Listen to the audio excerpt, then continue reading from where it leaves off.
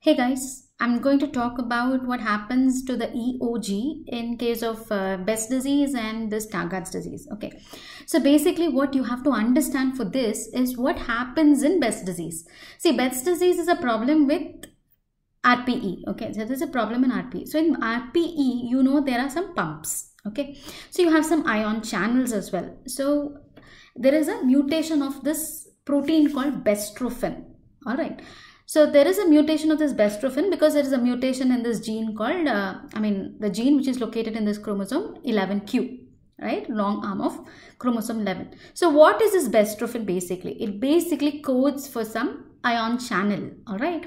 Now what ion channel is this? So this is a calcium sensitive ion channel, chloride channel especially, right? So now you have to understand one more thing. What about how is EOG done? So EOG, we place a couple of electrodes. Okay, so you place a couple of electrodes here, and we're going to measure the potential. Okay, so we're going to measure the potential. So basically it measures the difference in potential between the front of the eye and the back of the eye. Front of the eye you have cornea, back of the eye we assume it is RPE. Okay, so there is a current flow. All right, so this is measured. So we're talking about EOG still. So there is a light on phase and there is a light off phase. Okay, so that is how you get a light peak and a dark trough. So you make the patient dark adapted for a couple of minutes, because you know it takes 20 minutes dark adaptation. 20 minutes patient sits in the dark, is well adapted. Now you measure the potential, and now again expose the patient to light. Okay, so again he sits for 10 to 15 minutes in light, and then again you measure the waveform, okay, the potential. So you got a light peak and a dark trough. So that's why we get a light peak and a dark trough. Is that clear? Now you take a ratio, you get a Ardens ratio. Now why does this light peak occur? The light peak occurs basically there's depolarization in the RPE. Now you know the depolarization, right? Like that, yes. So now that means the RPE is becoming more positive. How can it become more positive? This calcium from within the RPE goes out through what? Through this calcium sensitive chloride channel.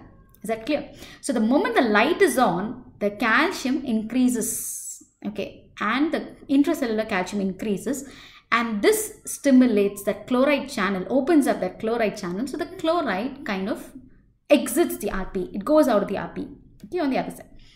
Now when it goes out of the RPE, now what happens inside the RPE? It becomes on the positive side, so it becomes depolarized.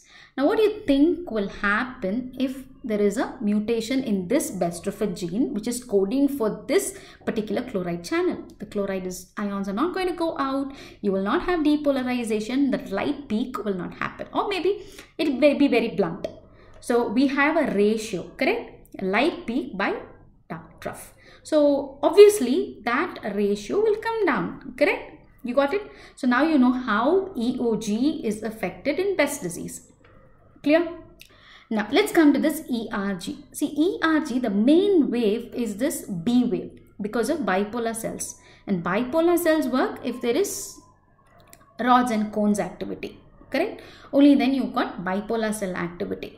And ERG it's something like, you know, like a summation of whatever is happening all over the retina, right? ERG, unless you're talking about multifocal ERG, which is concentrating only on the macula, whereas your EOG is exclusively that potential of the RPE at the macula. So it's more sensitive for your Best disease, where actually the problem is in the chloride channel, whereas in ERG, RPE contributes that small wave, C wave, which is, it comes later, right? So the main waves are your B wave and of course your A wave also, but the main wave is B wave. So by the time it reflects in ERG, yeah, it's going to take a very long time. So Best disease occurs, or it causes changes in the EOG very, very early and is very sensitive, correct?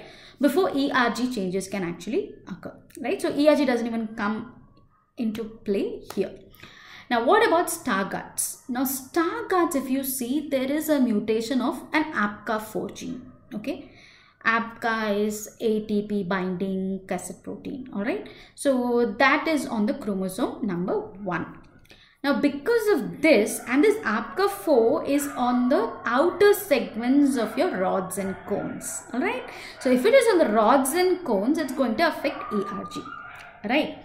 But the only thing is it affects it during the later stages, not in the initial stages. So you got stages of the various stages in Stargardt's. So actually in the very early stage, sometimes even the visual acuity is not really affected.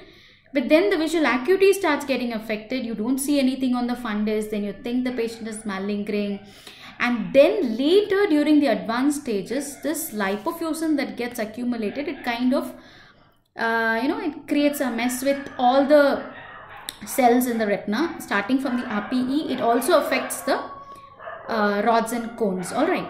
So the ERG changes come in later in Stargardt's. It does not mean it does not occur. It occurs, but later during Stargardt's disease. That's the only thing.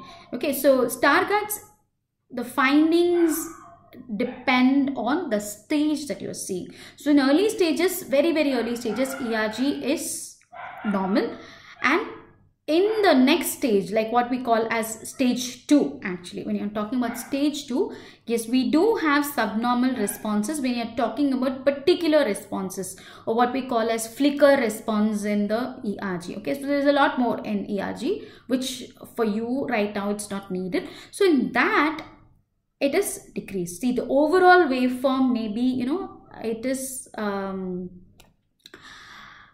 the dark adapted waveform is normal, but when you talk about flicker ERGs, there will be some subnormality, and in later stages, advanced stages, there's definitely ERG changes. Is that clear? I hope I've made myself clear. So just get the concepts right. You don't have to mug up anything. Okay, so once you get a hang of what or how we do EOG, then I think concepts become much easier and yeah, easier. Okay, right.